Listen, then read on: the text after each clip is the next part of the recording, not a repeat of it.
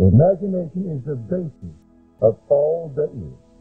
What is now proved to be true as far as they're concerned was once only imagined.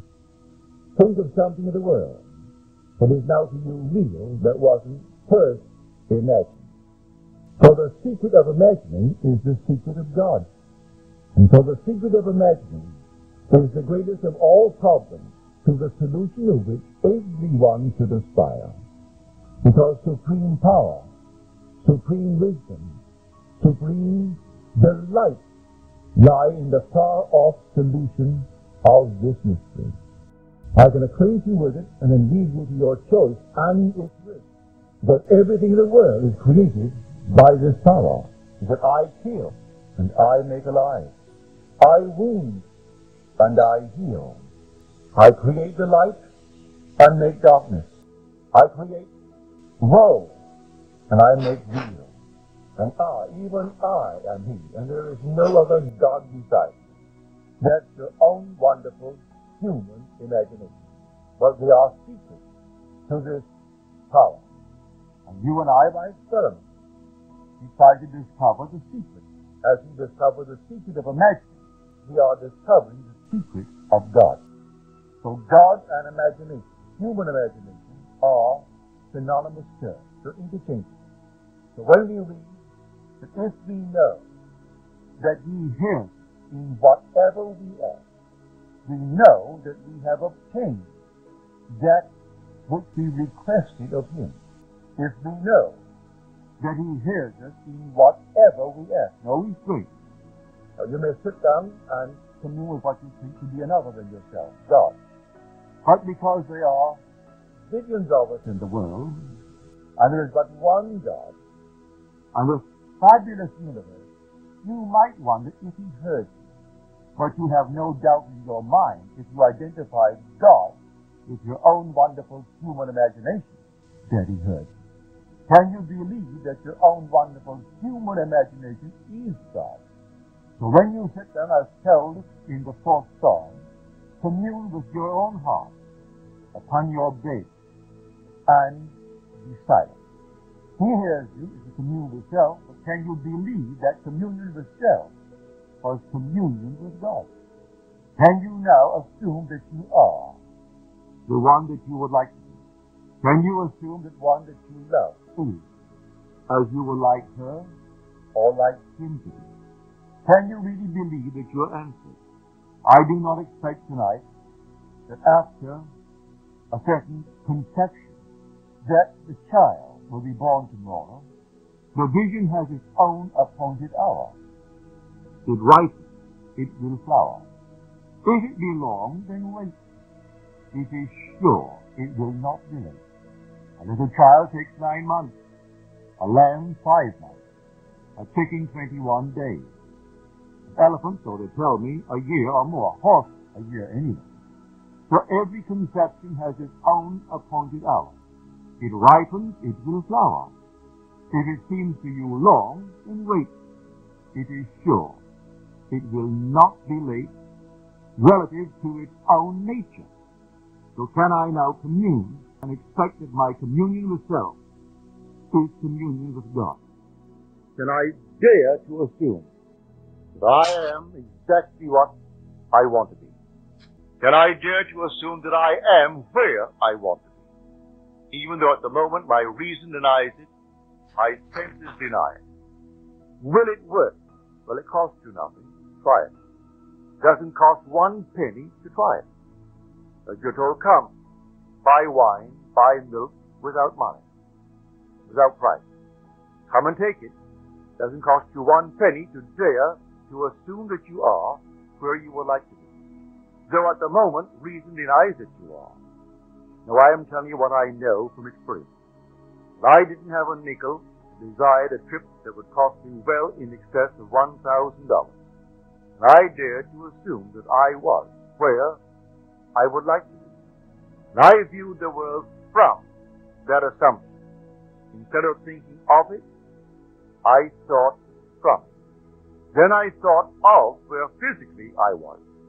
And I saw that place in my imagination 2,000 miles to the northwest of it.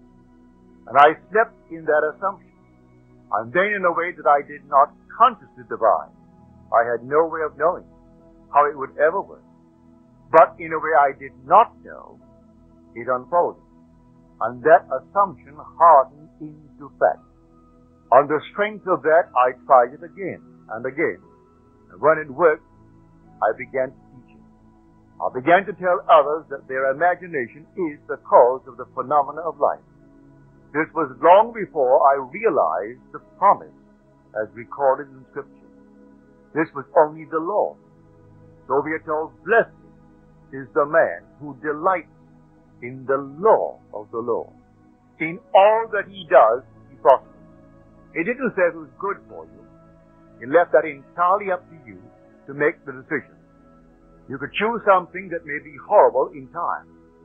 You choose it without contemplating consequences. But he tells you, your imaginal act is a fact. Now, as he awakens within you, he reinterprets the law. He can't change the law, he interprets the law. Instead of abiding by the external traditions of our fathers, he tells us what the law really is when he awakes within us. You have heard it said of old, you shall not commit adultery. But I say to you, any man who looks lustfully upon a woman has already committed the act in his heart with her. He tells us that the restraint of that impulse is not enough. The act was committed at the moment of the imaginal act.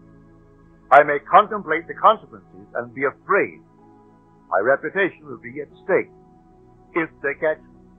But at that very moment of the imaginal act, that was the fact. That's how he interprets the law. Well, now, no one can stop you from imagining. No one can stop you from imagining that you are secure. But you may say, I have no one in this world to whom I could turn, who could leave me a penny. I have no money. I am beyond the age where they would employ me. And you could give yourself 1,000 reasons why it could not be. He's not asking for any reasons. Can you imagine? Or who can stop you from imagining? That's all that concerns the awakened man within you. Can I dare imagine that I am what I want to be? Well, I can. I've done it unnumbered times. I've done it successfully for many that I love dearly. Many that I do not know. I have failed often too. But the failure is in me. It is not in the law. Imagination plus faith is the stuff out of which we make the world. We are told all things were made in this manner. He calls a thing that is not seen as though it were seen, and the unseen becomes seen. And when I come to him, I must believe that he exists, and that he rewards those who believe in him. I must have faith in the imaginal act. If tonight I can stand here and simply quietly imagine a state and really believe that I am in communion with God when I did that, and that my imaginal act is God's act. It's not something other than God. And though unconcerned as to the results will follow me. For that imaginal act was causal at the moment that I did it. The effect, when it appears, I may try to trace the effect to some physical cause and give all credit to a physical cause. I tell you, every physical effect has an imaginal cause and not a physical cause. A physical cause only seems. It is the delusion of our fading memory. We do not remember when we imagined it. In this audience tonight, and he may not even remember when he did it, is my dentist. I went to him in great need of a lot of work. For I had had dentistry all over this country, and in London, and in Barbados. And all was horrible. I was always on the move. I was in the theater, getting tongue for a week. What could they do when I needed such work? They patched me up. So when I met him, he gave me a complete job because I was here, living here then. When one day a tooth gave way, which was an anchor tooth, he said to me quite innocently, whether he remembers or not, When I saw your mouth and did this, I said to myself, this too will last 13 years. It was 13 years. Had he only said 25, but he didn't think I would live that long. So 13 years. Out came that anchor tooth, and therefore complete restructure of my entire mouth. He set it in motion. Whether he remembers or not, he said, this is going to last 13 years. He didn't tell me. Didn't have to tell me. That was his imaginal act. I was only the victim of his creative power. Now I'm telling you, don't take anything lightly. You are creating morning, noon, and night. Your imaginal acts are God's acts, because your imagination is God, and there is no other God. God actually became as we are, became man, that man may become God. And he set up within himself, in man, a series of events which he will now unfold within man, which the one in whom he unfolds it will know he is God. He calls it giving glory unto man. I will not give my glory to another, he said. I have tried you in the furnace of affliction. For my own sake, I do it, for my own sake. For how should my name be profaned? My glory I will not give to another. God's glory is God. As told us in the 33rd chapter of the book of Exodus. I will make my glory to pass before you, and I will cover you. And when I have passed by. So, my glory is equated with the I of God. For his name is I am. He cannot give his glory, which is himself, to another. So in becoming man, he puts man through the furnaces. But then read the story carefully. He took upon himself all of my infirmities and bore my diseases. Who else suffers? I will say, but I suffer. Well, that's God. But I'm feeling it. He isn't. There's no he. His name is I am. And so I feel the pain. I feel the infirmities. I feel the diseases. That's God. So the fool says in his heart, there is no God, nor Son of God, that thou, O human imagination, art all a delusion. But I know thee, O Lord, when thou arisest upon my weary eyes, even in this dungeon and this iron mill, thou also sufferest with me, although I behold thee not. I do not behold imagination as I behold you, an object in space. I am the reality that is named imagination. But I cannot actually see it as an object in space. I see the results of my imagining, but not the being imagining, for God is invisible. Then the voice replies, fear not. I am with you always. Can I ever get away from imagining? If I fall asleep now and I start dreaming, what is dreaming but imagining? When I wake, He's still with me. I'm still imagining. I am with you always. Only believe in me that I have power to raise from death thy brother who sleeps in Albion. This comes now to the promise that He made all of us. His promise is to give Himself to us as though there were no others in the world, just you. Because in giving Himself to you, there is no other. Your whole vast world is yourself pushed out. Everything in the world is yourself pushed out. And you manipulate it by your imaginal acts. Everything in the world. Now, the first act begins with the resurrection. It's not outside of you, in spite of what you've been taught. The day will come, you will rise within yourself. And that's the only God that was ever resurrected, who will ever be resurrected. It's not another, it's you. And when you rise, there is no one on the outside. It's all you.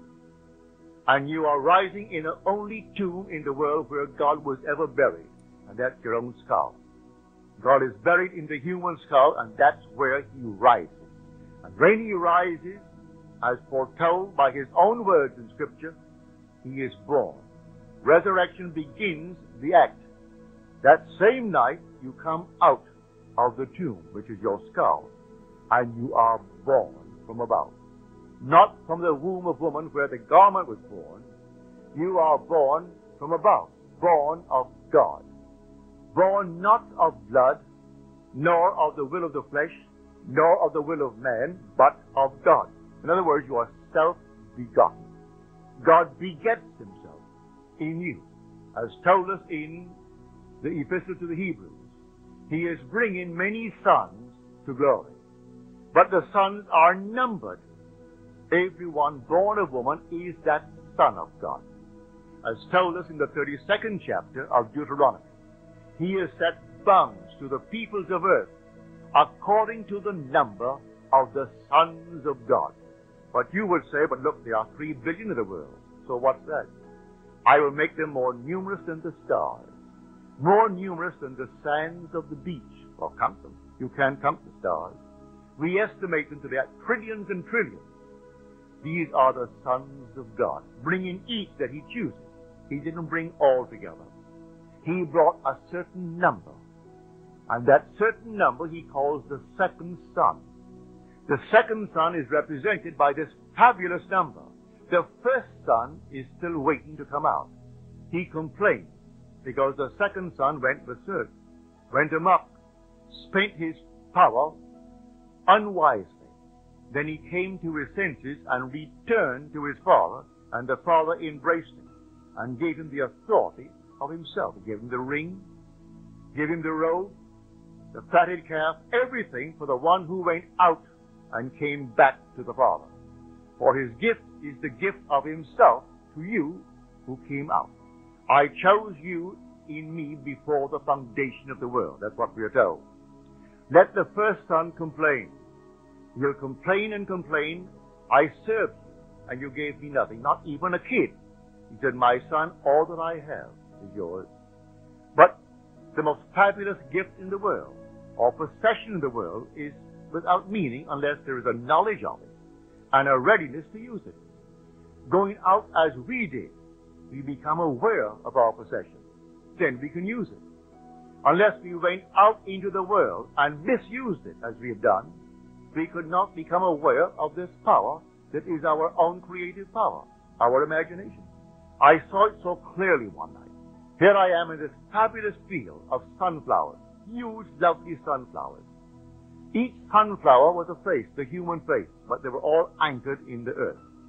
And I walked up and down among the sunflowers. They moved like an orchestra moves. They all moved in unison. If one smiled, they all smiled. If one didn't smile, no one smiled. They simply followed like an orchestra. If one bent over, they all bent over. And everyone did what the whole did. One, I didn't say one led them, he automatically to do it. And I felt, though I was alone, I could walk up and down, and they were anchored. They couldn't do it. I felt that I was freer, limited as I was, than all of them put together, beautiful as they were. These sunflowers of human faces, but they had not gone out. I was once a part of that infinite God, not aware of what I possessed. And my Father chose me in him before the foundation of the world, and we went out to go through hell in this world, that I may become aware that all thine are mine. To become aware that all that is God's belonged to me, I had to go through the furnaces of affliction. And having gone through the furnaces, then he awakes within me.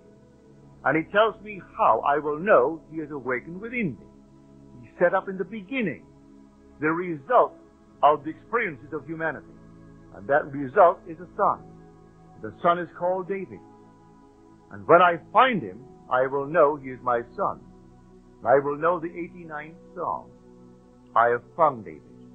He has cried unto me, thou art my son, my father, my God, and the rock of my salvation. Well, I found him, and he cried these words to me. And I knew exactly who he was, and I knew then who I am. Until then, I did not know I was one with God. He is God's son, God's only son. Now he's my son. I tell you, you're going to find him, and he will be your son. And because he is my son, you and I are one. How can he be your son? And I know he's my son. and you and I not be one Father. So we are told there's only one body, one Spirit, one Lord, one God and Father of all. So in the end, they will not be Greek and Jew, bond and free, male and female, only one. All one in God. And you will be that God. So this is the promise that he made. Now, when I read the Bible, I take all the related parts of the promise and put them all together. For all of these things put together will find their fulfillment in you. All his promises find their yes in him. As you read it in the 2 Corinthians. All the promises of God find their yes, their fulfillment in him. So there are 39 books. Together they form one book. But the context, which means the meaning of it, you'll find related, scattered over the 39. He pulls from this, from that, from the other, written over the centuries, and pulls them into one pattern. So Christ is the pattern man. That pattern is buried in man. It's the only Christ in the world. When the pattern unfolds in man, it unfolds in man as the man in whom it unfolds. And then he knows who he is. And he has no doubt in his mind as to who he is. He is the Lord spoken of in Scripture. And that Lord is God the Father. And the whole thing unfolds within him. But he does not abolish the law that he gave. He explains the law as a psychological law and not a physical law. So if I long after someone, at that very moment, the act was committed. I state boldly. I stated boldly as my dentist stated it boldly. It was committed. So I went blindly on, enjoying everything he did. It was perfect. And suddenly comes a little bleeding thing, which no one could stop. Out comes the tooth. He set it in motion the day he said to himself, not to me, it'll last 13 years. I checked it. It was 13 years. So Blake said in his wonderful Jerusalem, oh, what have I said? What have I done? Oh, all-powerful human word. For the word of man is the word of God. And the word shall not be turned unto me void. It must accomplish that which I purpose and prosper in the thing for which I sent it. But man forgets his word. Then it comes up and he looks for a physical cause for it. Now we start searching. Well, you know what? Well, your system is run down. Did you have fever? Did you have so-and-so? And you ask 1,000 questions of the one. Did you have so-and-so? You said no, no, no. No one thinks of that moment when the word went out. So the word goes forward, and it cannot be turned unto us void. It must accomplish that which I purpose and prosper in the thing for which I sent it. I can see my father now, back in 1919. There were 10 of us, 9 boys and a girl. He was a ship chandler. He had a grocery store and a liquor store and a meat store, regular little grocery. And he supplied ships. And the ships were bringing the boys back from the First World War. And they would tell him all kinds of stories. At dinner, he would say to my mother, we will have another war in 20 years. In 20 years, there will be another war. It'll be against Germany, but this time it's going to be Germany and Japan. He didn't mention Italy, but it will be Germany and Japan. We will again have America as our ally. France will be our ally. And Mother would say, Joseph, we have 9 sons. In 20 years, they'll all be eligible to go to war. We were kids, 1919. I was 14 years old. In 1939, on the first day of September, war broke. Exactly 20 years. What did my father know of any prophecy concerning this? He was only repeating what he heard from the captains and the stewards and the chief officers as he did business with them. But they were his words. And he said it with conviction because he believed these men knew what they're talking about. And our headline, day after day, they are setting the picture in motion for tomorrow's confusion. There are men who are paid enormous salaries to write scare headlines. All right, so he writes the scare headline thinking it only sells the papers. It isn't going to hurt anyone. It isn't. We are going to fulfill them. We fulfill all of our words because God and man are one.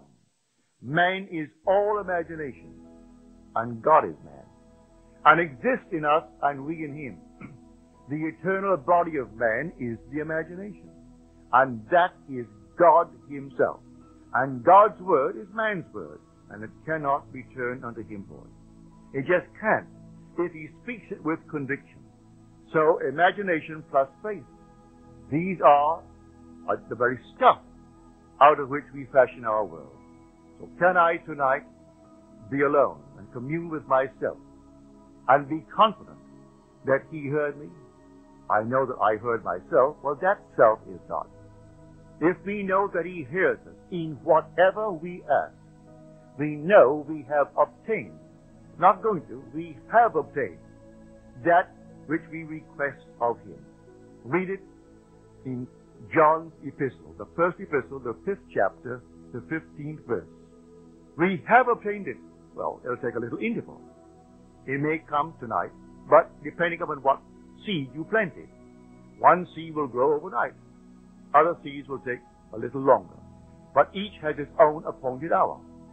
There's not a thing wrong in your noble dreams in this world. You want to be wealthy? What's wrong with it? You want to be anything? What's wrong with it? Everything is possible. A friend of mine called me last week. He's now appointed the head purchasing agent for the city of Culver. By law, he is not qualified. He does not have the educational background. The law demands you must have a college degree. He doesn't have anything outside of high school. They rearranged it to appoint him the head purchasing agent of Culver City. Why?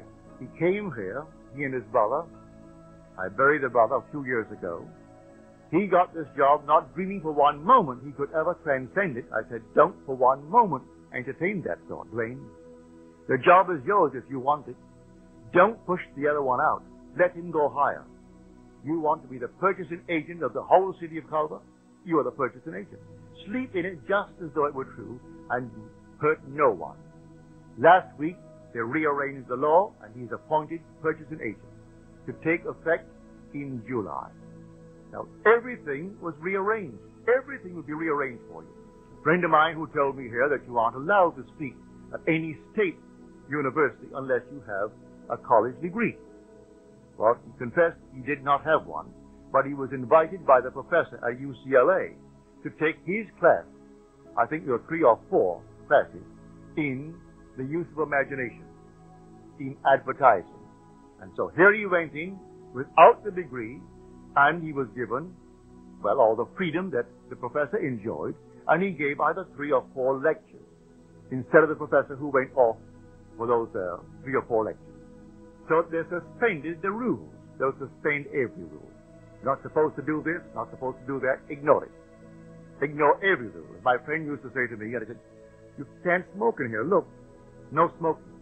And he was a very wonderful lad. He said, he didn't say positively. And so he would go right through the gate to the airplane.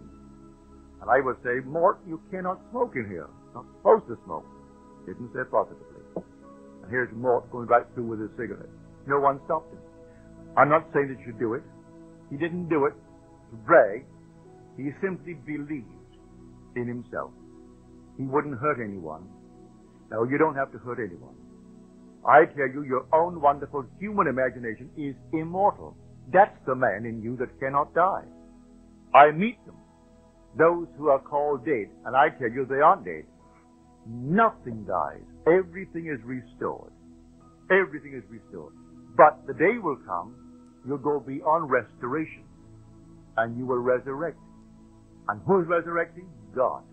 And God in you awakens, and you are God. Because God is the Father of David. That is the way you know you are God. I will tell of the decree of the Lord. He said unto me, thou art my son.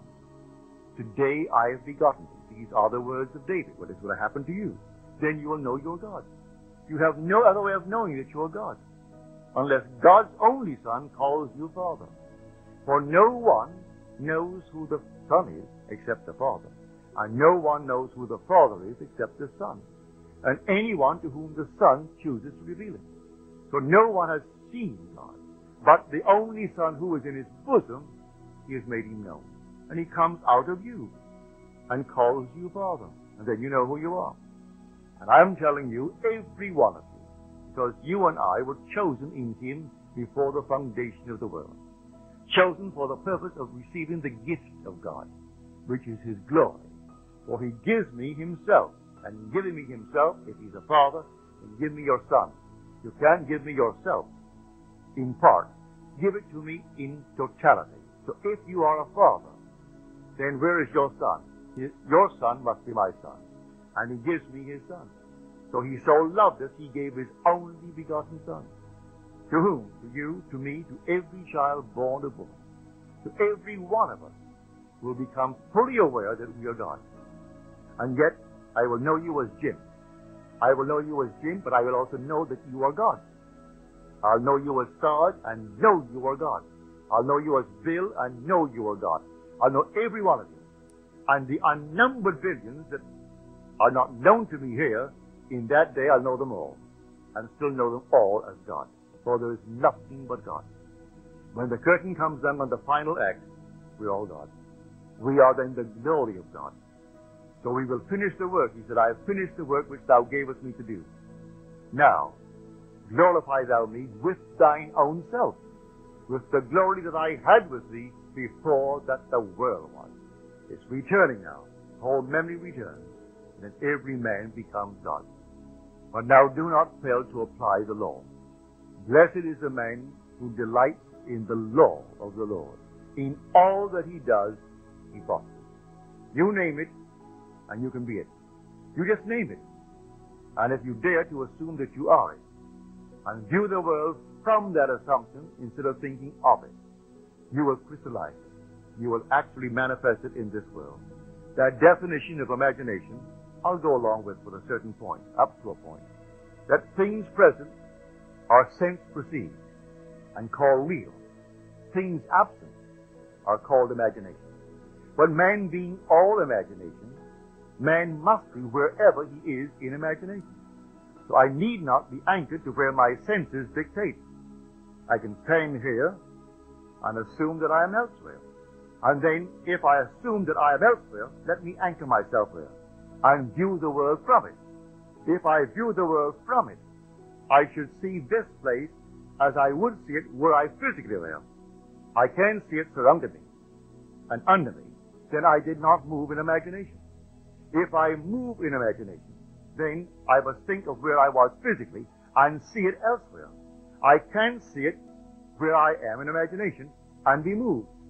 For all motion, well, I can tell myself if I have moved by a frame of reference.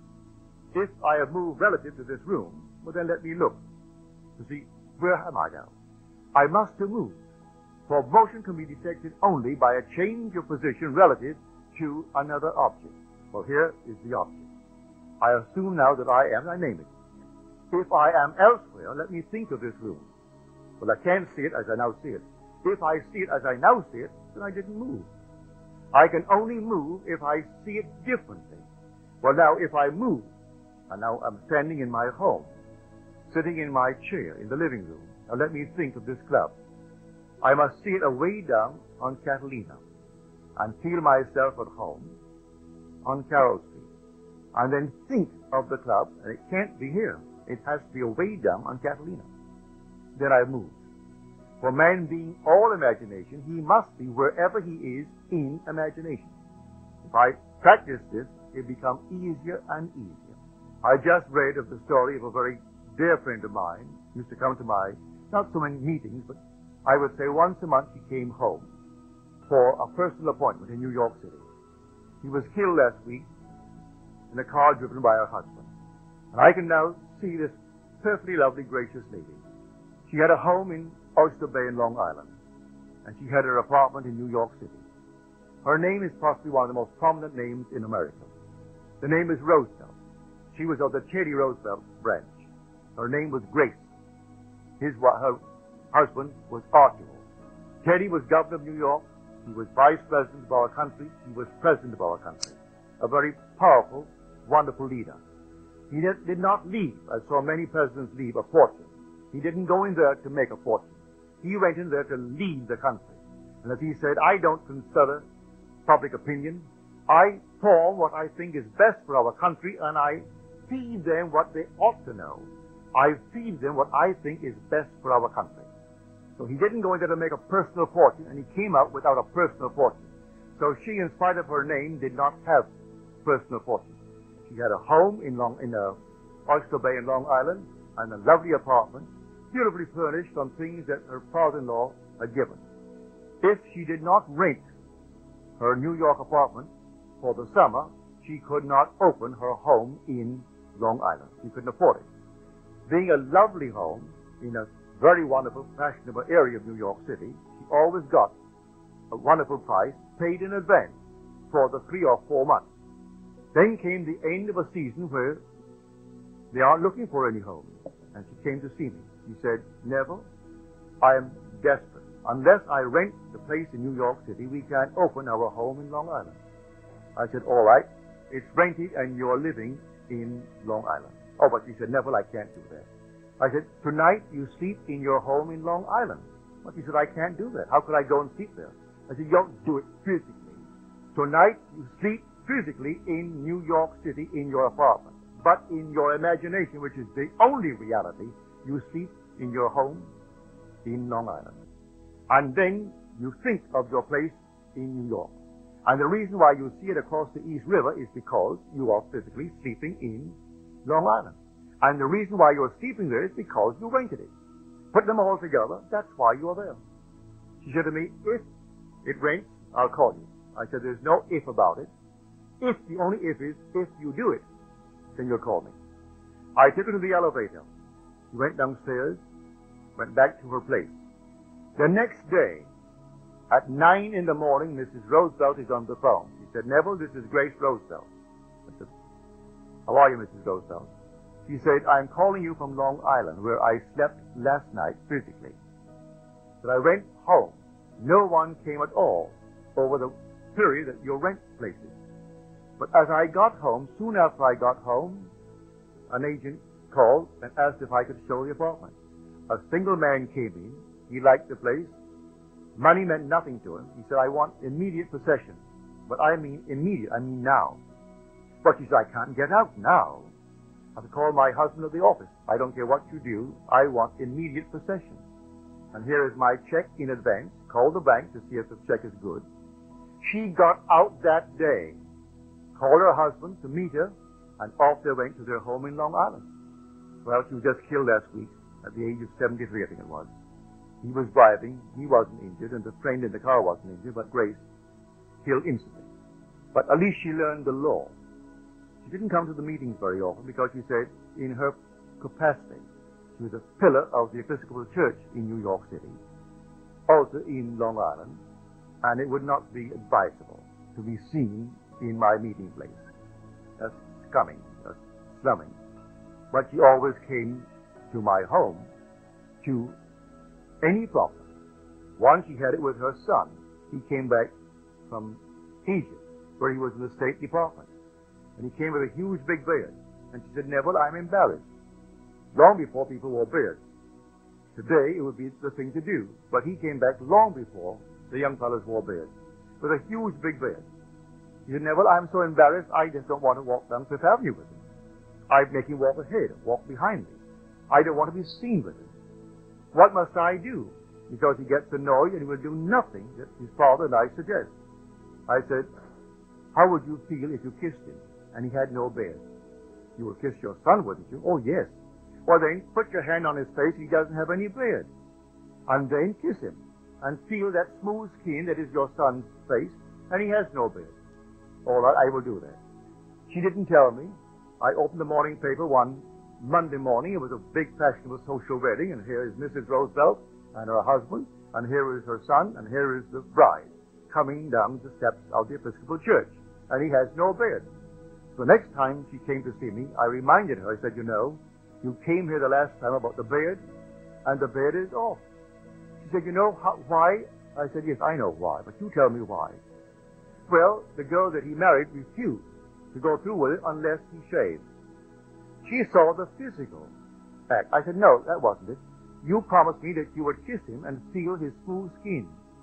And you feel the smooth skin and it would come off." She said, "I did do it. But the girl demanded it. So she goes back to a physical causation, and it wasn't so at all. There is no natural effect with a natural cause. Every natural effect has an imaginal cause, and the natural only sees. So she is still going to insist it is because the girl wanted to bear it off, that's why he took it off. Well, now she knows better. She's now in a world just like this. At least she learned the lesson of the law. She didn't learn the promise, because when I spoke to her, I did not have the promise. I had not realized it. You know the promise because it only happened to me 12 years ago this coming month. So those who knew me before have not heard from me the promise. Those who know me since, beloved, they know the promise. So I ask you tonight to please take it seriously. Watch your every imaginal act. And I will say to everyone, don't take anything lightly. Don't voice an opinion.